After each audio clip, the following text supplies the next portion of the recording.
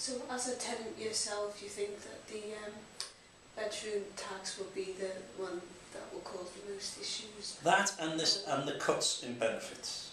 I mean, now they're talking, there's a classic example now, the 90-day redundancy notice is going to be cut to 45 days. And there's also a rumour they want to start taxing people on the redundancy pay. Now, people out of work, you can't say they're all scroungers and deadbeats. I know plenty of people are trying to get back into work, and most of the jobs that are offered are part-time. I mean, you got working tax credits when you work 16 hours a week or more. That has now been increased to 24 hours. Most companies are not giving 24 hours on the part-time jobs. So they're going to work for a pittance, losing the working tax credit, and then when they say, oh, well, you're working now, so you've got to contribute to your rent and your council tax. So, on LHT tenants, the impact it's going to have, it's going to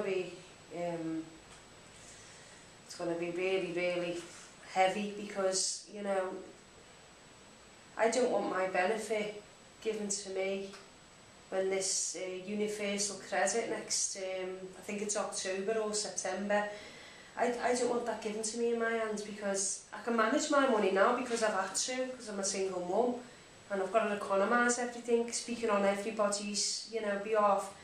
How they expected to give us the money in our hands to go, oh yeah, there's the rent. If you look at pensioners are going to lose disability benefits. They already have started losing disability benefits, which in turn cuts their entitlement to pension credits, which in turn leaves them in poverty.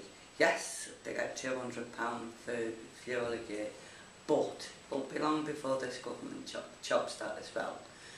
I'm scared for people my age in the 50s who maybe have lost partners, living on their own and that their family home. They will be subjected to the new bedroom tax reforms, housing benefit reforms.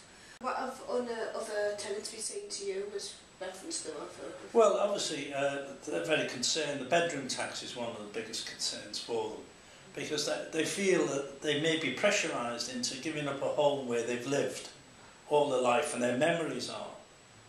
And why should somebody, in my opinion, suddenly be forced to move where they know all the neighbours, their relatives are around them, and they feel safe and comfortable? Because there's a lot of tenants in my area which have been focused on, you know, obviously they're isolated. Some people have learning difficulties, some people obviously are single mums, some people are working, some people are paying part benefit. There's a lot of issues that tenants and the public in the area are actually worried about. I think that most people, unfortunately, a lot of people bury their head in the sands. They just think it'll all go away and all blow over and it won't affect them. And all these cuts are affecting everybody. It's just going to be so overwhelming. Like, every section of society is going to be affected by this. You are going to have staff at housing associations, the frontline staff, the ones that are on the phones, the ones that are on the reception, they're going to be terrified.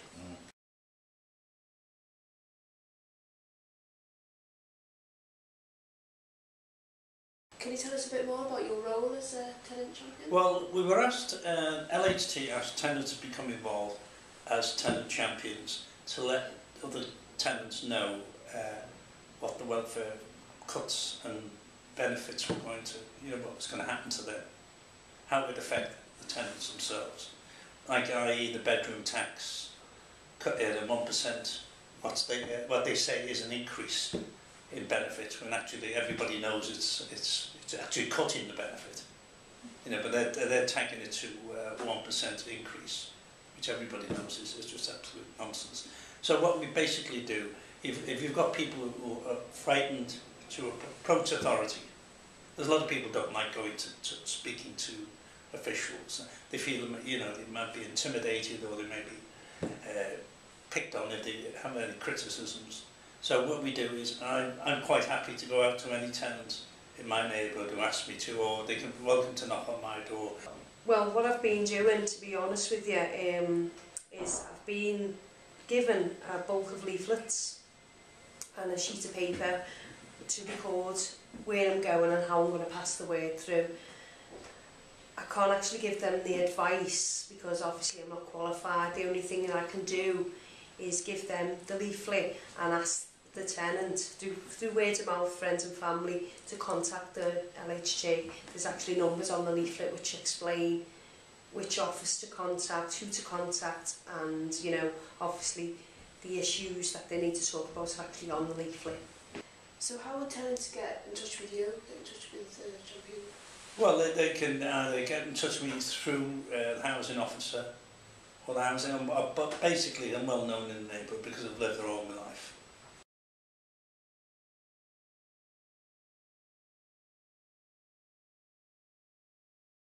Initially we provided a copy of a newsletter that we send out to all tenants called Moneywise, which we've provided them with 4 copies of.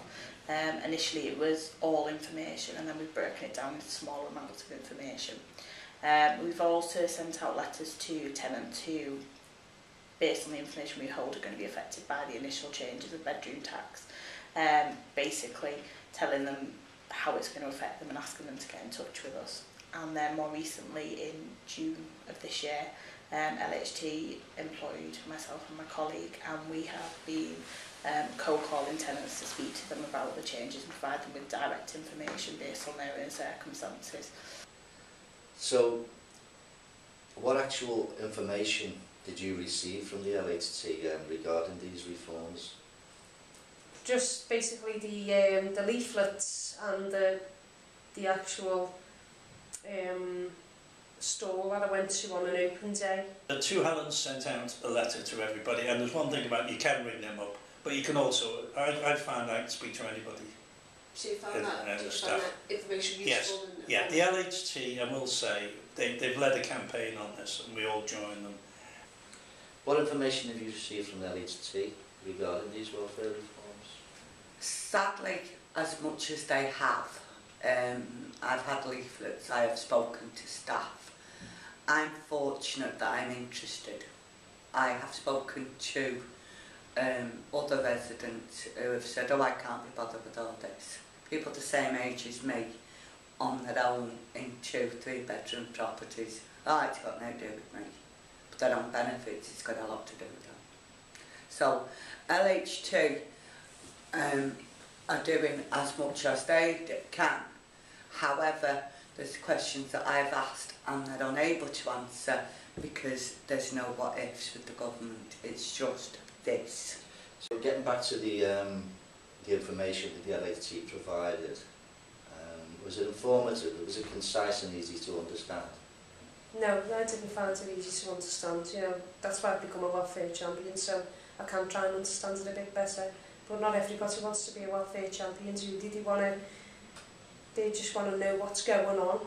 At the moment, the support is quite limited, only because we're trying to find out and identify what kind of support tenants will need, because it's such a wide range of support. So there's things like budgeting skills, help with online claims, benefit advice, and then there's things like helping to work. How do tenants access the support, or how do you plan on giving them access to the support which is available? At the moment, like I say, we've not finalised those details. We will have to look at whether we have to involve other agencies with providing some support, maybe for people who need help claiming additional benefits or checking that they're getting full benefits. We will pass them on to the advice service that we work with. Some of the other advice will probably be provided in-house, but we have to work out as a business who's going to provide the information.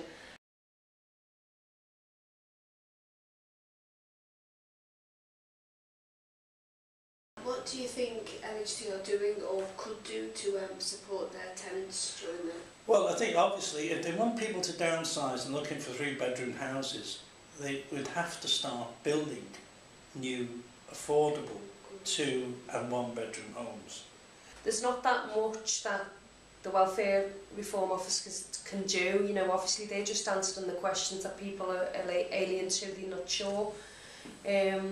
I think there should be more, even if it's a website that can give like a direct gov questions and answers, just to say, you know, I've got this question and I need to know the answer straight, because it's okay them saying that we're there to help and to give the answers, But I'm concerned that they may get into the hands of road money lenders just to make ends meet. And once they're down that road, because we work closely with the credit union in our district, is to get people to get, if they need a loan, to go to a credit union where it's fixed and their money's safe and it's only 2% interest charges. And if they do get into difficulty, they can go in and tell them. And when there's universal credit coming in, that's another nightmare for people. So what the credit unions are trying to do is get people to have their rent paid into there, and then the credit union will pay the rent for them. Because people, you know, you've got to have a roof over your head, and it's so easy. Temptation, you give somebody a month's money in their hand, and they've got, if they are in debt to a loan shark, they're going to pay him first off the back, and suddenly there'll be a rental raise before they know it. And I dread to think that in the 21st century we're going to have people back on the streets again. What initiatives will LHT be rolling out over the next 12 months to support the tenants? I wish I could tell you that information. I'm not clear on that at the moment. At the moment we're hoping to have contacted as many tenants as we possibly can before Christmas. And now we're a week before Christmas. So the likelihood is that we'll obviously look at getting further discussions going in January to discuss what the support package is going to look like.